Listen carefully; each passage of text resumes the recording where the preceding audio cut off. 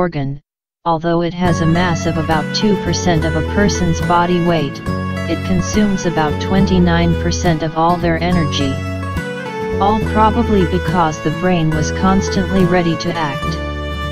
The brain is considered an energy-efficient organ, says the author of the work, Professor Timothy Ryan, biochemist from Weill Cornell Medicine, New York. Previously, scientists assumed that such a large collection is related to the fact electrical activity in the brain. Constant firing of electrical signals the cells lead to the use of a huge amount of energy stored in particles called adenosine 5-triphosphate, ADP. However, research conducted over the past decades has indicated an unexplained gap in this theory. It turns out that the brains of people in the state vegetative or coma that exhibit very little activity electric, they still use a lot of energy. So the neuroscientists stood before the question, if the electrical activity does not consume all the energy in the brain, what's that taking it? In new research, the researchers found that tiny structures in our brains called synaptic vesicles that they store and they transport neurotransmitters, they can constantly draw energy. This is happening whether they are needed or not. Perhaps one such the situation makes the brain constantly ready to act. The study was published in the journal Science Advances. In recent years, Ryan and his team have investigated connections in a brain called synapses. Thanks to them, the neurons meet and communicate, releasing tiny vesicles filled with chemicals called the neurotransmitters. Previously, scientists have shown that active synapses consume a lot of energy. In the new study, neurons were neutralized with the health toxins and then measured ADP levels inside the synapses. It turned out that connections between neurons still consume a lot of energy. Researchers decided to check why this is happening and they looked at synaptic bubbles closer. It turned out that different particles energy responsible for transporting energy to and from the sun of a sun worked all the clock, even despite the deactivation of the neurons and the resin of the synapses themselves.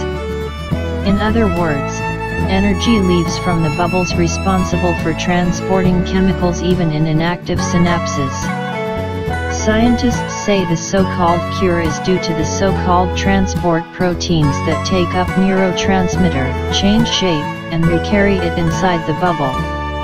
This is due to the difference in concentration substances inside the protein.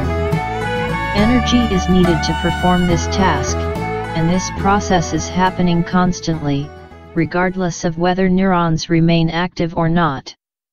We found some kind of inefficiency in neurons, Ryan explains. Leakage may seem small, but if we collect trillions leaks together, it ends with a fairly large energy expense, even without electrical activity, he adds.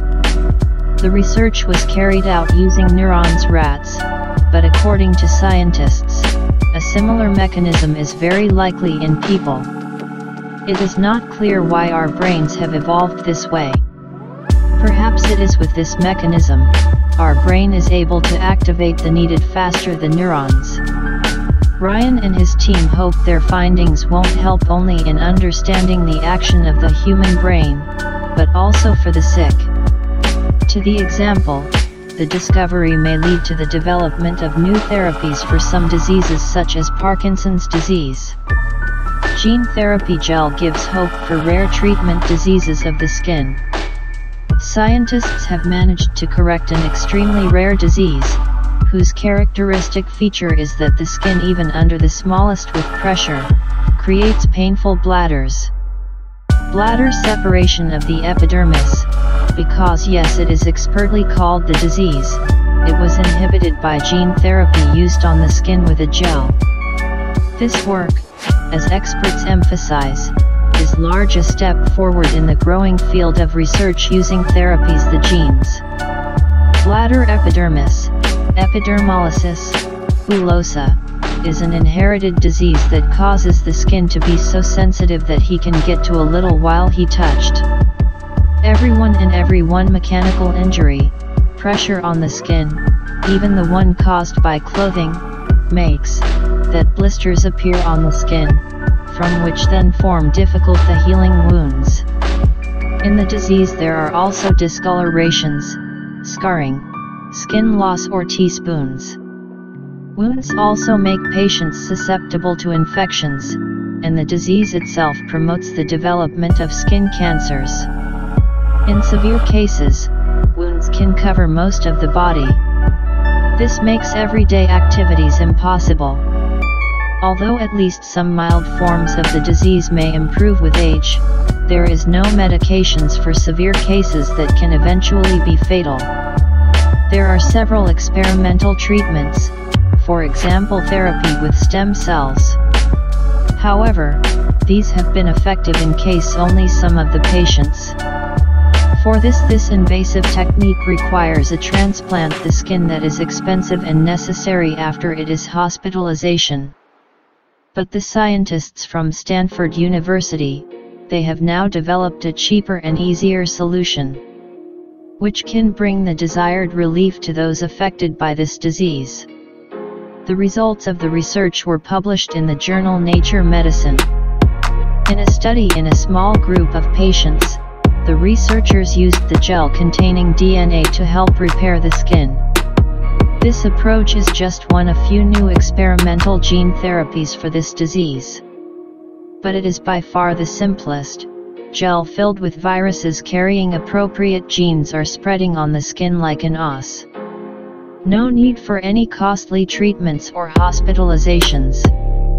The creators of the gel say it is the first topical gene therapy to undergo clinical trials and is probably the most effective such therapy developed so far. 9 people participated in the study, including 3 children. They all had the form of dystrophic disease, RDEB, which means that their cells don't have genetic instructions for protein called collagen 7.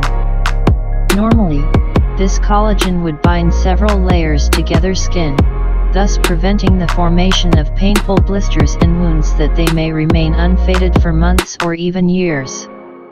Team led by dermatologist Peter Marinkovich from Stanford University School of Medicine has developed a virus containing gel herpes of the common one. Of course, the viruses have been modified so that they could replicate and contain the gene collagen 7. One of the advantages of herpes viruses is that their genome is sufficiently located for the large collagen gene 7. Another is that the virus has evolved to avoid responding the human immune system is the reason why the majority infection with the herpes virus does not go away, which is for the infected troublesome, but as a vector of gene therapy, it can be quite beneficial. Viruses in the gel have 2 intact copies of the gene O. It's called COL7A1. Previous trials using this gene for transplants the skins proved safe and helped with wound healing, but engineering and the breeding of transplants was laborious and expensive. They also required administration anesthesia and weekly hospitalization to observe the progress of therapy. In contrast, the gel used in new research it was applied topically during short weekly outpatient visits, in which the dressings were changed. Gel herpes virus the common does not integrate with the host genome when it infects the cell. This is an advantage because there is a small risk that integration can disrupt normal expression of genes.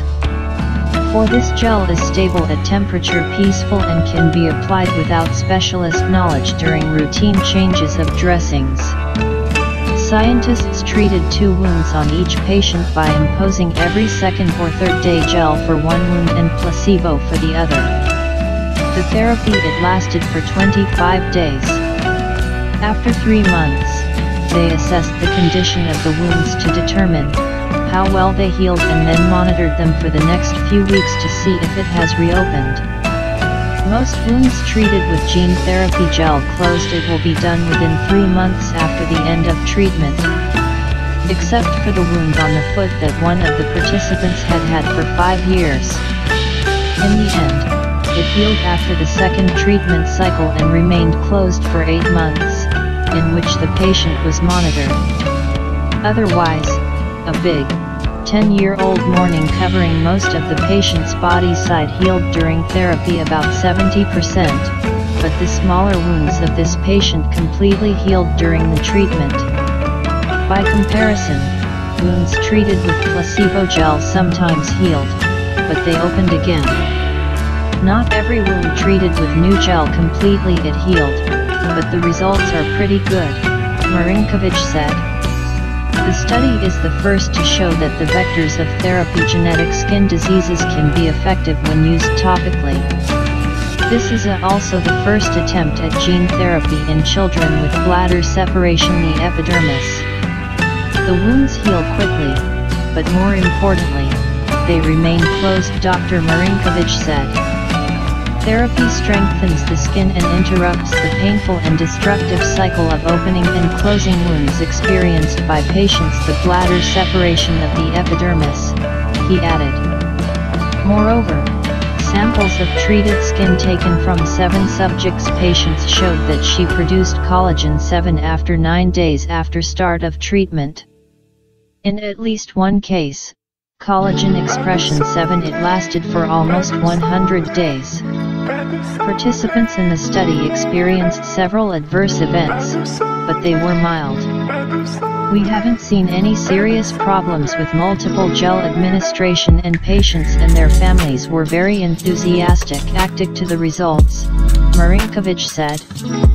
If the gel is allowed for clinical use by the Food and Drug Administration, we will be able to reach a much larger number of patients with this debilitating disease, he added. The viral vector does not penetrate deep into the skin, so it cannot completely prevent blistering. And because collagen 7 is succumbing degradation, the treated skin cells finally exfoliate. The gel must be applied every once in a while. It's not a permanent cure, but it's a way to really keep the wounds under control. Significantly improves quality of life, patients, said ehMzY.